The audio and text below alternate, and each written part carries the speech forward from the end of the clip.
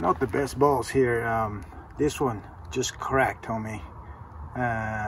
This one's are the Inesis balls, so probably not the best balls to use, but after you hit them for a while, they eventually they crack.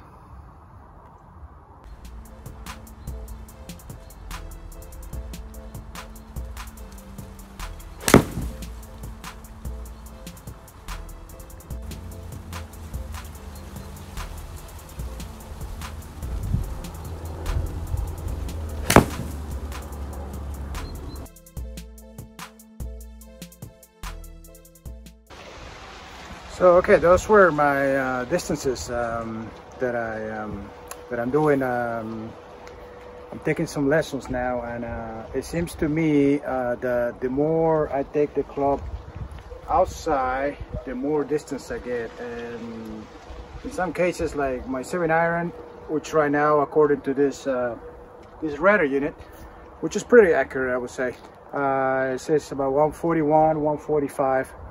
But in some shots where I take the club more outside, it gave me a rating of 150. So that's about 10 yards extra. And I think that's my goal, to gain those extra 10 yards in my irons and be a little more consistent. Also, if you notice on my pitching wedge on my 9, sometimes I can hit my pitching wedge like my 9. So there's a little difference there. I think I compress the ball better with my pitching wedge than my 9, so there's a little discrepancy there that I need to work on. But overall, through these lessons that I'm taking, I'm really improving my consistency more than anything.